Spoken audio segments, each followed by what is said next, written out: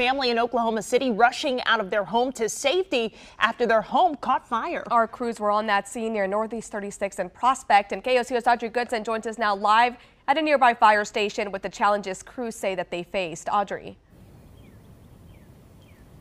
Kylie and Alejandra, good morning. These crews here at Fire Station 18 jumping into action this morning to put out those flames. Now, they rushed down the street to Northeast 36 and Prospect to put out that fire. They say when they got to the home, they saw heavy smoke pouring out of the back of that house, and you can see just how heavy that smoke is here in this video.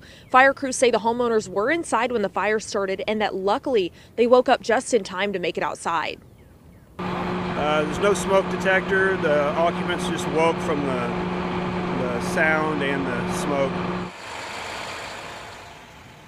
Crews facing some challenges while they were fighting that fire, having to push through burglar bars to get inside the house. They tell us that they believe the fire was started by an electrical issue with a treadmill that was in the back of the home. Now that fire is out now, and crews say that thankfully no firefighters or anyone in that family was injured.